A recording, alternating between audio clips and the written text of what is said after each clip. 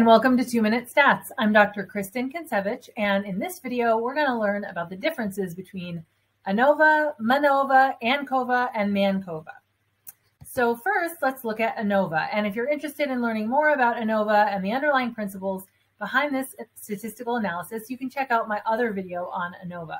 But for this video's purposes, I'm just going to spell out kind of what your data needs to look like when you're trying to use each of these statistical analyses. So for an ANOVA, you would have 3 or more groups, and you would be looking at differences on one continuous variable.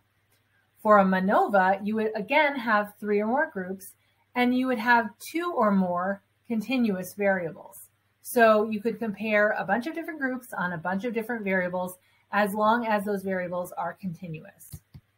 And Ancova is back to ANOVA here, where it's 3 or more groups and 1 continuous variable, but it controls for 1 or more covariates. And these are variables that you want to control as if everyone had the same score on that particular variable. So if that were equal and we adjust to the scores that we're comparing, then is there a difference between the groups?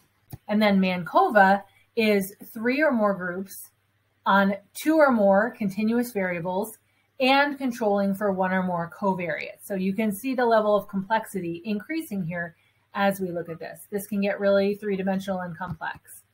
All of these analyze group differences in the variance. And again, I explained in the other video that it's comparing within group and between group variances and means and taking a look at a set of complex factors to determine if there's statistical significance between the groups. Thanks for watching. See you next time.